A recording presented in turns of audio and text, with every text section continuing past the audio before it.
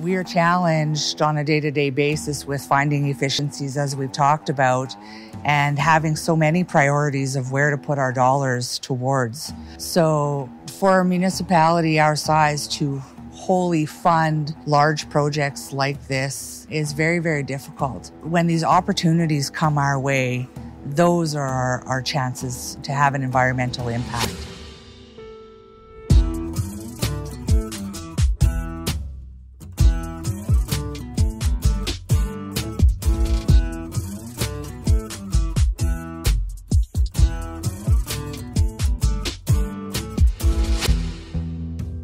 Westlock has beautiful big recreation facilities. This is a lovely center for a town our size, but they come with big energy costs. We are always looking for energy efficiency within our facilities. The Rotary Spirit Center is not that old in terms of a building's life cycle, but when we looked at this project and the building, we felt that it made a lot of sense to spend the amount of money to put a project like this in place where you would see the benefit in that.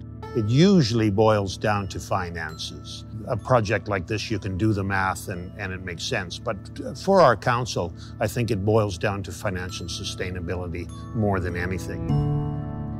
The Town of Westlock would not have been able to do this project without the MCCAC funding. The value of the project is huge. But the capital cost involved, if the town was to have pursued that on our own, it wouldn't have been financially feasible for the town to do so. So the funding really was the tip over the edge for us to be able to do the project. It was really what I would call a no-brainer. The annual savings make our payments.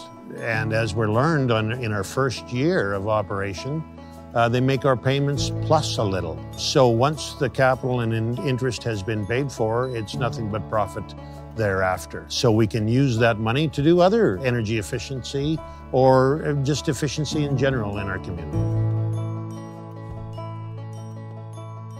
MCCAC was fantastic in their facilitation of the process for the town. This was new, and of course, with a municipality of small capacity, we don't have the technical expertise in our organization to put together a project like this. From the time that we were introduced to MCCAC, we're able to find a vendor and enter into a contract with them to start construction. It literally was, I'm going to say, within a span of 6 months.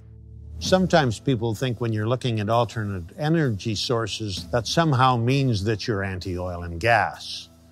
And nothing could be further from the truth. I think everyone understands that we will need a petroleum industry for many years to come, but that doesn't mean you don't look for innovation and new alternate energy sources. And so I would encourage any municipality who's interested in projects like that, come and talk to me, to our council, to our administration, and there are many other communities in the province that have benefited by these programs as well.